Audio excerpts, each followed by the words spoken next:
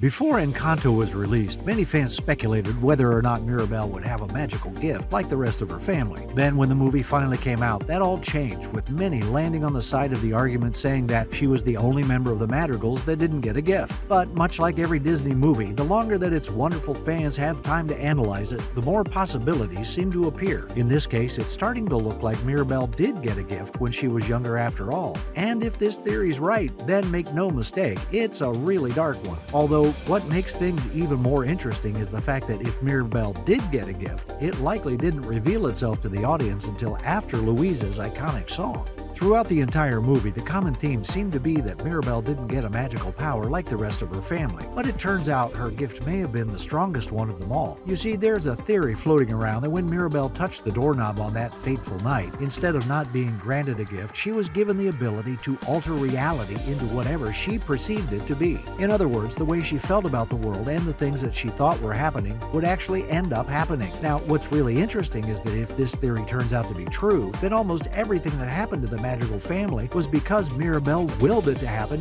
in the first place. Here's the kicker though. The only way the theory makes sense is if nobody, including Mirabel, realized that she had this dark gift. That would be the only way to explain why it didn't truly start to affect the world around them until Luisa began to grow concerned about the magic. That's really when Mirabel's gift became much more apparent in the movie. But if you didn't know to look for it, then it's easy to see why you would believe Mirabel to be giftless. The first thing you need to do to understand this theory is to take it back to the beginning, where the overbearing weight of Abuela's expectations actually shaped Mirabel's gift into the dark power that it ended up becoming. It all started on that fateful day when Mirabel was supposed to get her gift. From the movie's perspective, it made it look like Mirabel didn't receive any gift, and because of that, she became a disappointment to Abuela. But according to this theory, that wasn't the case at all. Instead, when Mirabel reached out for that magical doorknob, she was granted the ability to alter reality into whatever her mind perceives as real. And if you're wondering why she wouldn't just imagine herself with a more noticeable gift and turn that into reality, it's probably because Mirabel didn't even realize she had one in the first place, let alone one that's so powerful and potentially dark. This is probably because her gift didn't fully manifest itself until Mirabel felt she truly needed it to help her family, like after Luisa's song where she expressed to her little sister about feeling weaker than usual. The movie showed that despite Mirabel being so young at the time, she clearly understood the pressure of being a Madrigal and finally being granted a power of her own. This is why she seemed so worried when it came time for her to touch the candle and then reach out for the doorknob, because she was afraid that she would let her grandmother down if the mystical candle decided that she didn't get a gift. And since she thought that she wasn't going to be special, her gift to alter reality made it appear as if she was just plain Mirabel without anyone even realizing it. At least that's the case if this theory proves true, and it seems likely when you consider the rest of the evidence from the movie. It turns out that while Mirabel was waiting on a miracle, she actually had one the entire time. Actually, if Mirabel's hidden gift was powerful enough to alter reality, it's more like she was the miracle the entire time. During that beautifully sad song in Encanto, Mirabel was not only expressing her feelings about being left out of the family, but also showing the world that she could bend reality to her whim without even realizing it. While it was most likely assumed by fans that all of the visuals that were shown during that song were merely in the young Madrigal's head, this theory claims that wasn't the case at all. Rather, everything that she was seeing was really happening around her, including that smooth, slow motion shot at the beginning of the song and even the casita beginning to crack. Think about it. Mirabel was so worried that she wasn't as special as the rest of her family that it felt like her world was literally falling down around her. And according to this theory, since her gift was to be able to unknowingly alter reality, the casita actually started to crumble. That's why Mirabel got a real cut from that broken shingle that she picked up. But when she went to show her abuela that their home was breaking down, Mirabel likely knew on a subconscious level that her family would think she was crazy and once again unknowingly altered reality back to where the casita wasn't in shambles. Now, it's easy to understand why a lot of viewers thought that the visuals from Waiting on a Miracle were simply in Mirabel's head when you realize that it wasn't until Luisa's song that the movie first truly hinted at the idea of Mirabel possessing a magical gift. Luisa's song Surface Pressure is arguably one of the best songs in the entire movie, but now it's looking like it might be the song that secretly revealed Mirabel's dark gift to the audience. Surface Pressure was a song that most people in the world could probably relate to in one way or another, but in In the movie, it played a special role in Mirabel's storyline, according to this theory. Following what seemed like a normal breakfast outdoors with the family, Mirabel tracked down Luisa to ask her about the magic that surrounded their family. This is the point in the movie that Mirabel learned that Luisa was feeling the same pressure from Abuela that Mirabel was feeling, just on a very different level. On top of that, it was also the first time that someone other than Mirabel mentioned feeling the magic slipping. And according to the theory, that statement about feeling weak during Antonio's ceremony confirmed for Mirabel that the magic was fading away. So that's when her dark gift first officially reared its head and began to alter reality for the world around Mirabel. When Mirabel heard that Luisa sensed the magic was fading, Mirabel's dark gift began to change reality to make it so that the magic was actually indeed fading. In other words, Mirabel started unknowingly making her family's magical powers weaker, and from that moment on in the movie,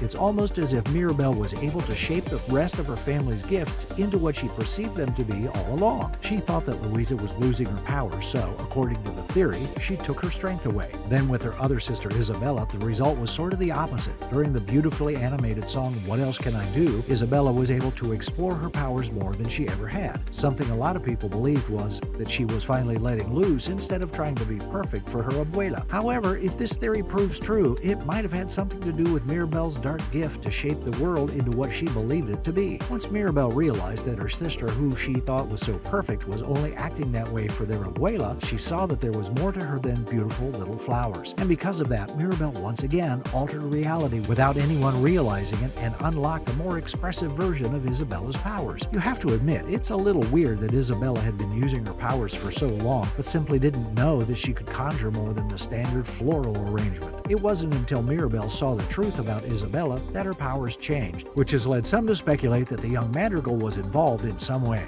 Now, while it goes without saying that Mirabel's secret dark gift may have been responsible for a lot of the conflict that happened to the Madrigals in the movie, it should also be pointed out that they wouldn't have been able to ultimately restore order if it hadn't been for Mirabel. While the movie implied that Mirabel was able to fix the family's magic by helping them to realize that they don't need powers to be special, according to the theory, there might have been more to it than that. If this theory is accurate, then it would have been a reality-altering magic power that made it possible for the rest of the Madrigals to use all of their gifts once again. It's likely that once she saw that everyone was happy and together again, that she would have realized that the only thing missing was their wonderful and friendly casita. And once they finally finished building their home back up, the theory claims that the young Madrigal felt as though order was restored in her family, and because of that, her mind altered reality once again and restored her family to their former magical glory. Now, whether or not this theory ends up being true is not entirely up to you or me, as it can only be confirmed by Disney when they finally release Encanto 2. Sadly though, Encanto 2 hasn't been officially confirmed by the House of Mouse. That said, the first one was arguably the most popular movie in 2022, with it being the most watched film across all streaming platforms in the US, so it would be smart of Disney to create a sequel eventually. And when they do, hopefully they'll dive a bit deeper into Mirabel's potentially dark gift of altering reality around her as she perceived it to be. What do you think about the idea of Mirabel's gift though? Was she given the dark power to rewrite her family's reality,